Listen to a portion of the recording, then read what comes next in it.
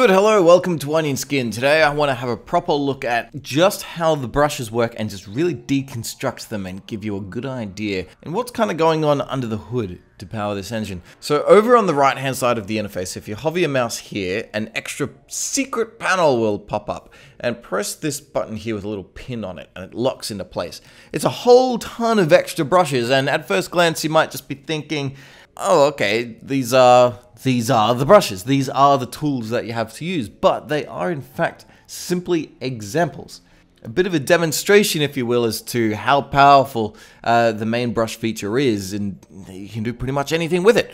They have all sorts of crazy looks to them, like hair and an interestingly 3D thing, or grass. Of course, much more standard looking drawing materials, and others like this sponge, which will interact primarily with imagery that's already on the page, sort of mix it together in cool ways. Very, very cool stuff. So how does it work and how can you make your own? I'm going to demonstrate with probably my favorite one, which is the flame brush. Look at this. Oh, so cool. Makes fire, and as you go back over itself, it gets brighter and it pushes things around and it sort of mixes with itself. And isn't that neat? So how does this thing do? Down in tool properties, we can see some of the general setup here. First of all, it is comprised of two colors, red and yellow. So that makes sense. Theoretically, I could change this to a blue and a green, and there you go. It's now got green edges with a blue core. Sort of creates a mix based upon them. If I go back over the original one now, oh, look at that. It all mixes together in all sorts of fun ways. Going back to the original colors though, I want to get this down to the absolute basic piece. First you'll see shift. Shift is the thing that is pushing the ink around. So I'll change that from 100% all the way down to 0. You'll notice a dramatically different look. It's not pushing anything around and it's got this very harsh texture to it. If I go back over it, it'll kind of lighten up as it did before. This texture is a paper. If you go to Windows, Drawing, Papers, a new panel will come up that has all these different paper textures to it. And this one here, have a look at that. That's the thing we're using. It has been inverted and everything is sort of just cranked up to 100% to give it a very harsh, you will only see these shapes mask. If I invert it, you'll get a look kind of like this, for example. I'll drop the hardness and get a look kind of like this. Oh, now it's starting to look like sort of cracked lava. But to deconstruct it, I want to turn the paper texture off completely. Up the top with all of these tools, you can see this page symbol here, and it is currently switched on. Press it once, it'll switch off, and we'll now draw this. Notice as I move the brush around the canvas, it's sort of flickering between all of these different states. And as I draw on the left-hand side in Tool Properties, it is flickering around between all sorts of different states. So what's going on there? We'll come back to it, but this brush has tons of different samples inside of it. You can see there is actually a timeline here, and as I scroll through it, it selects between different pictures inside this sample set, and it's set to loop through them as we draw. So first we've got a few different other settings going on. Jitter is at 21%. If I crank it all the way up just so you can see what it's doing, it throws the samples either side of it like that. So with that on 0, it becomes a little bit barely noticeable, but you know, smoother. One of the other things causing it though is rotation.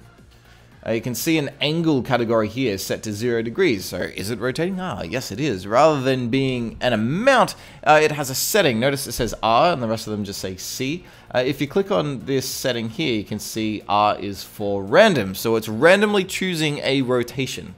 And if I put it on constant, you can see that the texture itself is now very repetitive, as it loops through the same images over and over again in the same order. Opacity is only on 7%. I'll crank that up to 100, and now, see, it looks very solid on the stamp. And when we draw, different option that we went into here on angle, they are on all of these. So on opacity, for example, have a look at all these different settings and imagine how you could potentially use them. So speed, for example, it's going to control the opacity from how fast I draw. So moving slowly, and as I speed up, it becomes more harsh. So that's pretty useful. But moving on, first I want to stop this thing from sampling different stuff all the time. You can see it choosing one as I scroll through it. So rather than random and loop, I'm going to change it to none, but quickly look at some of the other ones. You can make it loop once, you can make it loop continuously, you can make it ping pong. Random and loop, what it was on before, it starts at a random point and then it will loop in order. So I'm going to leave it on none. I can still choose the sample I want, so a very smooth one here.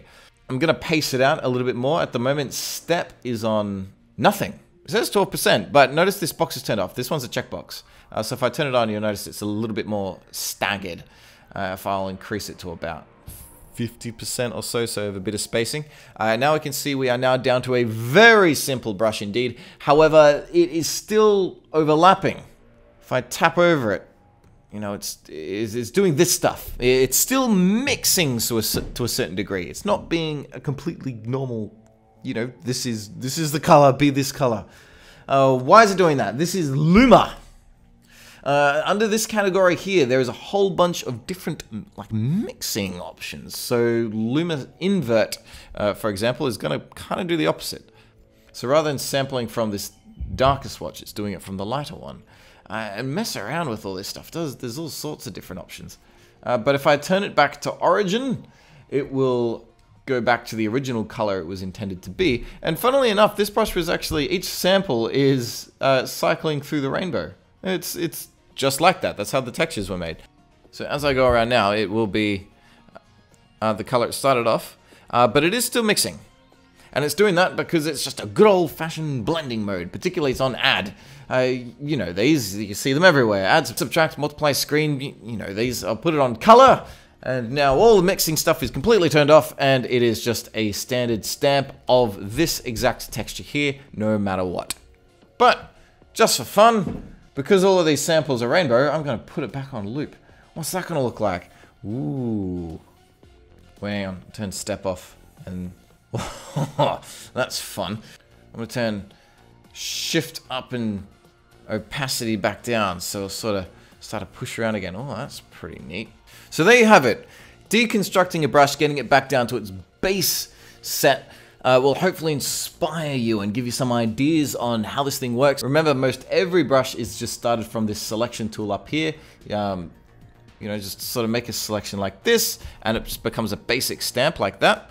And from there, mess with all those settings, mess with the colors, and it's nuts, isn't it? Like that you could go from this to this by pulling the parameters around. So see what you can build back up. Remember, paper textures are a thing as well that perform all sorts of different results. There's so much to discover. Join me again soon. We've got other interface things to talk about, but also when we come back to the brush, we're going to be doing it in order and, you know, starting with something from scratch and build it into something new. Not only that, but building a whole new custom panel. So not only do you have these examples over here, but you can start with a blank panel and build it up with your own presets and have your own little library. Great for constructing your own personal workflow for whatever project you happen to have. So go have some fun. Bye.